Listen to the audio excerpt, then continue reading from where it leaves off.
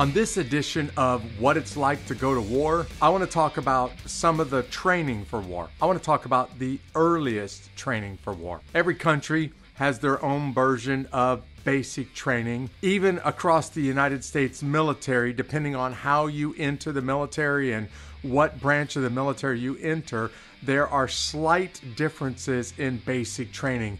Maybe it's Beast Barracks at West Point. Maybe it's Hell Week for the SEALs. Maybe it's basic training in the United States Army, whatever. They all serve two essential functions. And in this video, I want to talk about the first and probably the most obvious of the two functions. The word basic and training is really what basic training is supposed to accomplish. It's supposed to give you the basic fundamentals of what it takes to be a warrior. Now, I don't know anybody who believes that just simply going through basic training is everything that you need to know before you go off to war. That's one of the reasons why I'm doing these videos. But basic training is this fundamental passage. It's not a rite of passage as much as it's fundamentally transforming somebody from being a citizen, a general citizen, to becoming a warrior that's able to respond when the country needs you. There's a lot that has to change inside the head, inside the heart, and definitely a lot inside the human body in order to go from citizen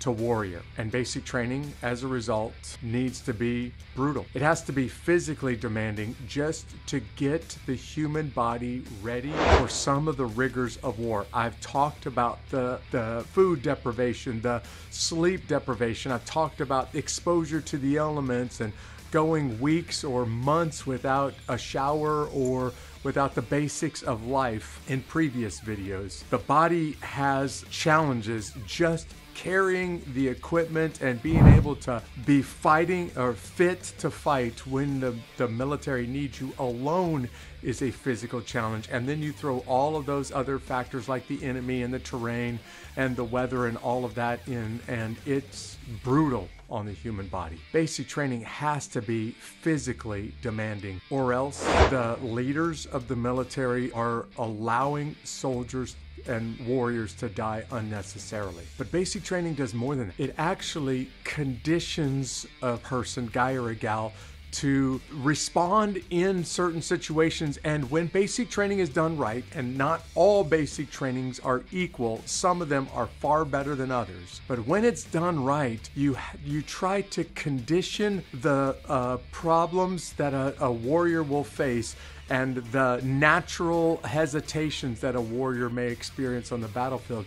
You try to condition those things out of the warrior before the fight ever starts. What I mean by that is you train a warrior on their individual weapon system so much and so well that there's no question they can hit the target when they're aiming at it. They don't have to worry about if their weapon is zeroed and if their weapon is sighted in and whether or not they will be able to hit the target. But you do far more than that in basic training. You train and condition the warrior so that if there is a problem with that weapon, they know immediately how to respond to that problem. And here's the thing, when basic training is done well, you not only know how to respond to that problem with the weapon, but you do it instinctively. You don't even have to think about responding to that problem and fixing that problem, because for most warriors in a firefight, you're so overwhelmed by a million other things going on around you and a million other sensations around you that the last thing the military needs is for you to stop and have to think, here is step one, here is step two, wait a second, what was step 3 and 4 of clearing a malfunction in a weapon? You not only teach them what to do, but you condition it inside of them so that they are so prepared that if that scenario happens and they're in the middle of a firefight and that weapon jams, they don't even think. They know exactly, their hands instinctively do what they're supposed to do next to clear that jam or to resolve that malfunction of a weapon.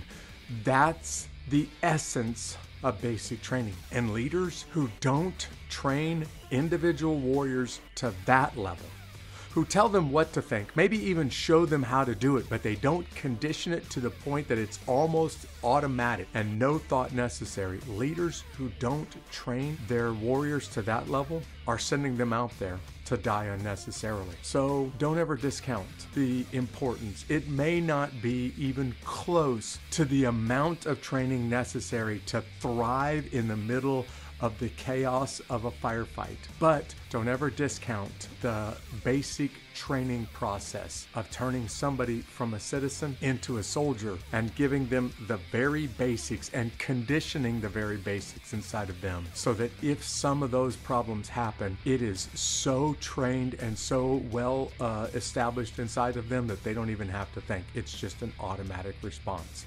This is the first, and in my opinion, essential part of the transition from citizen to warrior and preparation for combat. If you come back next time, I'll give you the second and probably the more important of the two reasons why basic training is essential before a warrior ever steps onto the battlefield. So come back and check out the next episode. See you then.